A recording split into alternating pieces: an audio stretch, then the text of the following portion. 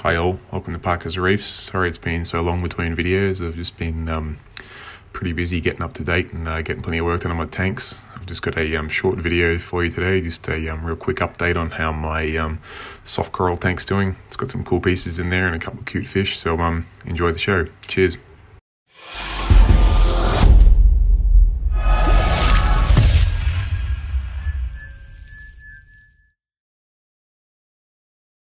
So here it is, it's my Red Sea Max130 tank. It's my first ever marine tank, and to be honest, it's, apart from like a 9-litre jug, it's my first ever fish tank full stop.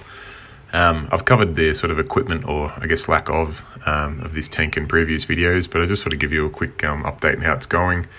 Still got my my pair of Ockie clowns in there, with probably the biggest Ockie female I've ever seen. I'm sure someone's got one bigger out there. I got this female from a hand-me-down from a tank that was closing, and I think they'd had her for a few years then, and I've had her for 6 years now, so I get the impression she's up into the 10s or even teens perhaps. I got this cute little bicolour blenny that loves sitting on my morphs all day. To be honest, most of the day you only ever see my female clown swimming around. The male hides, the bicolour blenny and the orchid dotty back lay pretty low until it's feeding time really, but it's just enough life. I literally do nothing to this tank other than my auto water changes, so I don't want to make it too high a buy load.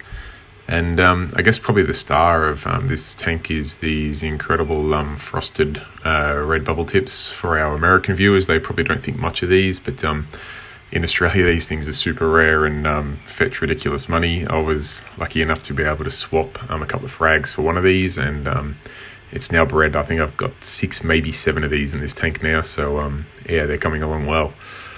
But I guess this little guy here doesn't really come up well on camera. I shot this on my iPhone, so it's obviously not the best thing for picking up colours, but the orchid dotty back's a cool little fish. He's pretty secretive, but the colour in person is just so vibrant. The purple just glows.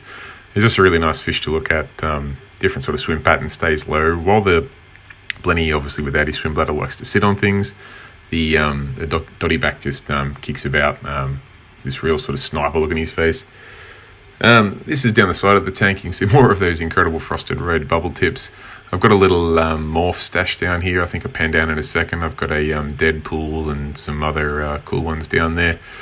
This little corner of the tank gets absolutely no flow, accumulates a lot of detritus, and the morphs seem to love it. They breed down there, so why would you put them anywhere else?